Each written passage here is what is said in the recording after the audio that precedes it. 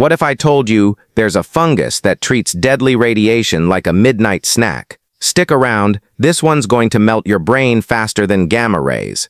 Chernobyl, the place where even cockroaches said nope, but in the ruins, a black fungus showed up like it owned the place. It doesn't just survive radiation, it feeds on it. Scientists call it radiosynthesis, like photosynthesis, but instead of sunlight, it uses gamma rays. And the secret weapon? Melanin. Yep, the same pigment in your skin, except this fungus uses it to turn radiation into energy. Basically, it's eating what kills everything else. NASA even tested it on the ISS.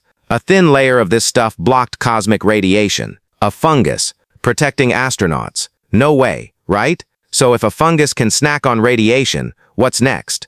Could we farm this on Mars? Drop your wildest theory below and follow for more brain-bending science.